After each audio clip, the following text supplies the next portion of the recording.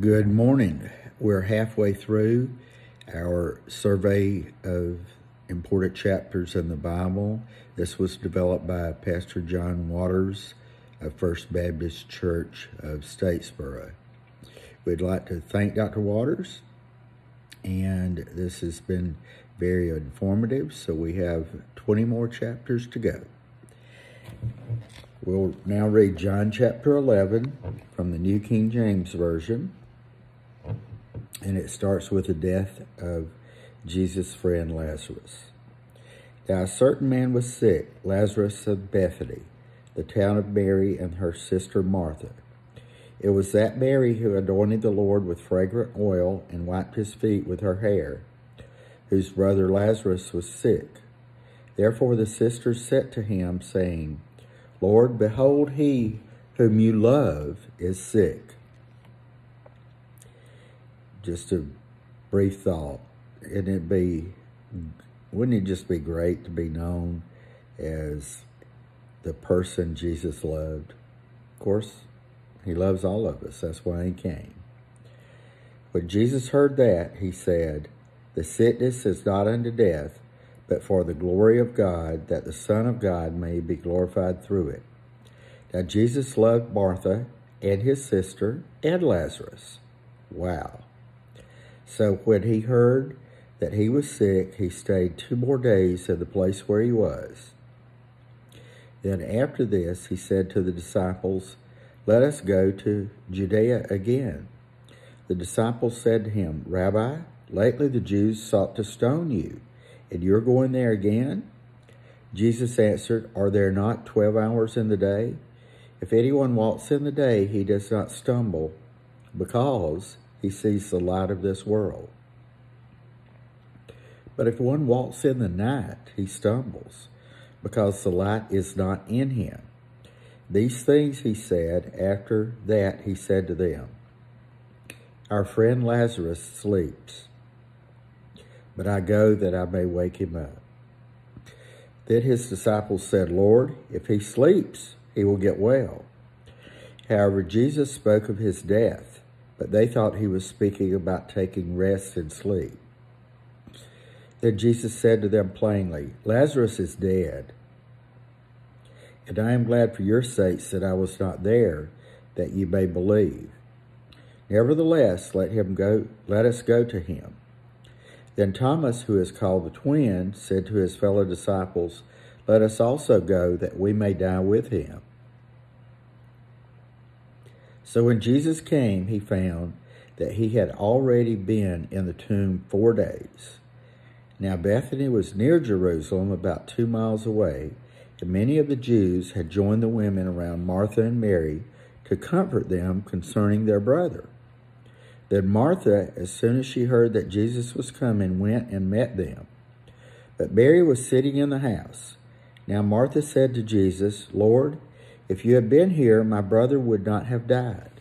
But even now I know that whatever you ask of God, God will give you. Jesus said to her, your brother will rise again. Martha said to him, I know that he will rise again in the resurrection at the last day. Jesus said to her, I am the resurrection and the life. He who believes in me, though he may die, he shall live. And whoever lives and believes in me shall never die. Do you believe this? She said to him, yes, Lord, I believe that you are the Christ, the Son of God, who is to come into the world. And when she had said these things, she went her way, and secretly called Mary her sister, saying, the teacher has come and is calling for you. As soon as she heard that, she arose quickly and came to him. Now Jesus had not yet come into town, but was in the place where Martha met him. Then the Jews who were with her in the house and comforting her, when they saw her, that Mary rose up quickly and went out following her, saying, she is going to the tomb to weep there. Then when Mary came where Jesus was and saw him, she fell down at his feet, saying to him, Lord, if you had been here, my brother would not have died. Therefore, when Jesus saw her weeping, and the Jews who came with her weeping, he groaned in the spirit and was troubled. And he said, Where have you laid him? They said to him, Lord, come and see. Jesus wept.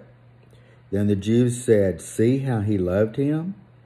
And some of them said, Could not this man who opened the eyes of the blind also have kept this man from dying? Then Jesus, again groaning in himself, came to the tomb. It was a cave, and a stone lay against it. Jesus said, Take away the stone. Martha, the sister of him who was dead, said to him, Lord, by this time there is a stench, for he has been dead 4 days.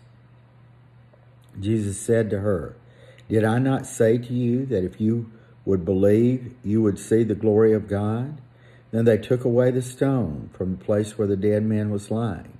And Jesus lifted up his eyes and said, Father, I thank you that you have heard me, and I know that you always hear me. But because of the people who are standing by, I said this, that they may believe that you sent me. Now when he had said these things, he cried with a loud voice, Lazarus, come forth. And he who had died came out bound hand and foot with grave clothes, and his face was wrapped with a cloth. Jesus said to them, Loose him and let him go. And then many of the Jews who had came to Mary and had seen the things Jesus did believed in him. But some of them went away to the Pharisees and told them the things Jesus did. Then the chief priests and the Pharisees gathered a council and said, What shall we do? For this man works many signs. If we let him alone like this, everyone will believe in him, and the Romans will come and take away both our place and nation. And one of them, Caiaphas, being high priest that year, said to them, You know nothing at all, nor do you consider that it is expedient for us that one man should die for the people, and not the whole nation should perish. Now this he did not say on his own authority, but being high priest that year, he prophesied that Jesus would die for the nation. And not for that nation only, but also that he would gather together in one the children of God who were scattered abroad. Then from that day on they plotted to put him to death. Therefore Jesus no longer walked openly among the Jews, but went from there into the country near the wilderness to a city called Ephraim, and there remained with his disciples. And the Passover of the Jews was near, and many went from the country up to Jerusalem before the Passover to purify themselves. Then they sought Jesus and spoke among themselves as they stood in the temple, What do you think, that he will not come to the feast? Now both the chief priests and the Pharisees had given a command that if anyone knew where he was, he should report it, that they might seize him.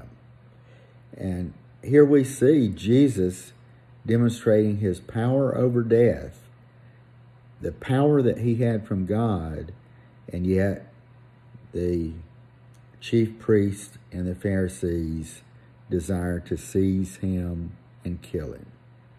Isn't that sad? Thank you for joining me, and I hope you have a great day. May God add his blessing to the reading of his word. Thank you.